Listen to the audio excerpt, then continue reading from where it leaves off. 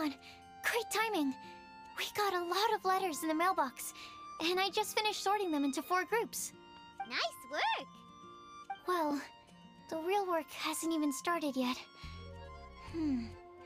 Which batch of letters should we read through first? Let me quickly summarize what we found out about a flower that is not of this world.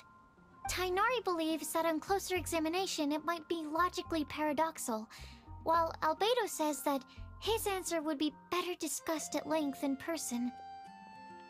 As for my answer, I think a clock in the shape of a flower would constitute one that is not of this world. Here's what we've gathered regarding a guide who will never get lost. Mona said that she'd like to join us in uncovering the secret behind the prophecy, while Bennett suggests Fischl, Mona, or the Traveler as potential candidates. Mika didn't submit much, but he did draw a vegetation map for Master Tignari and wrote up a dragon spotting calendar for Cyno. Amber also wrote in. She said that she sees herself as nobody's guide, but everybody's friend. As for one who would never lie, Rosaria removed herself from consideration, but both Razor and Cyno are willing to support us in our search. Timaeus seems to have forgotten to write to us. And finally, this is what we've gathered on a legend that never ends. Collei said that her mom has a number of friends who like to write storybooks.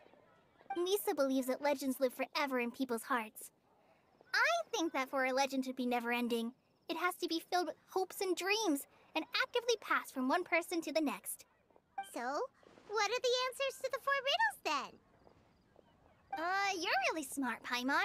I bet you can figure it all out in no time. Or, let's all share our thoughts on what we think the answers might be.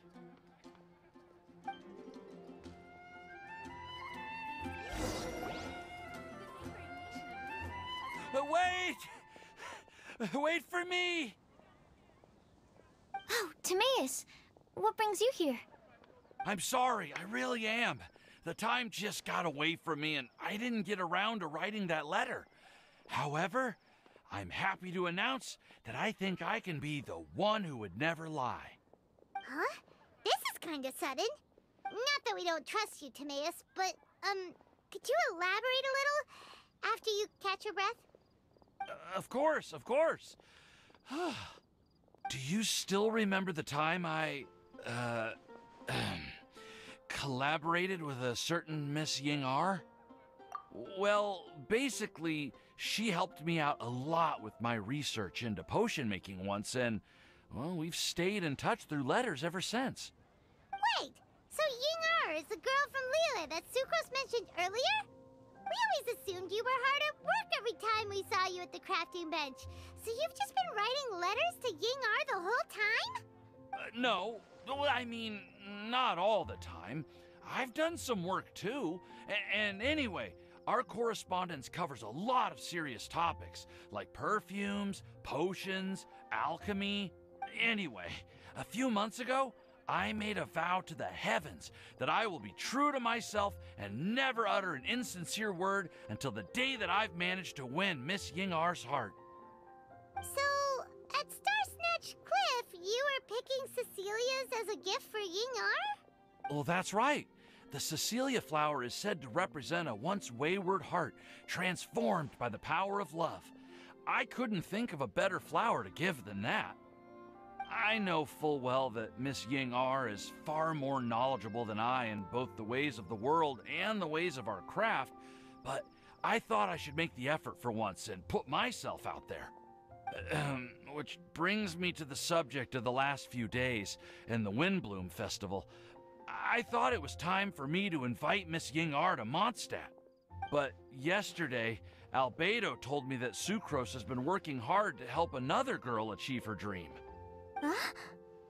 And when I went to take a look at our roster, I saw that she'd done my remaining work for me. I feel incredibly guilty. I've been spending all of my time in my own fantasy world while everyone else has been bending over backwards to help other people. How could I ever hope to be worthy of Miss Ying-R's love if I'm so selfish? Oh, Timaeus. And that's why I've decided to join you. But then what about Ying-R? Yeah. Haven't you been planning this for over a month now? You said you were gonna invite her to Mondstat. Well, yes, I did mention in my letters that I'd like her to visit, which is why I just sent her another gift with my hand-picked Windblooms, along with a handwritten letter. I explained that a matter of great importance has presented itself to which I must devote my full attention for the time being. As soon as it's resolved, I'll make haste to Eula to pick her up in person. I made sure to package the gift and letter with the greatest care. All I can do now is hope that she'll understand. Point being, please know that I sincerely want to support you in this endeavor. Plus, I think I'm an honest person. As far as I recall, I don't think I've told a single lie in my life. Well, you certainly convinced Paimon with that speech. Don't worry, Timaeus. We won't let your determination go to waste. Thank you, Timaeus. Ah, thank you, everyone. I promise to do everything I can to help. Okay, so it looks like we found our one who would never lie. Great! Let's keep it up. On to the other three.